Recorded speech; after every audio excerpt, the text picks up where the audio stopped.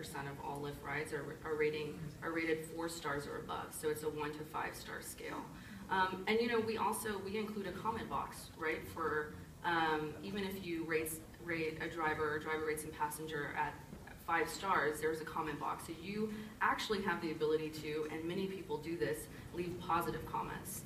You know, Jill was fantastic. We had a great conversation about, you know, the charity we're most interested in, or whatever the case may be. And so then drivers also receive that feedback, and it's an opportunity for them to see real time, like, the positive impact they had on somebody.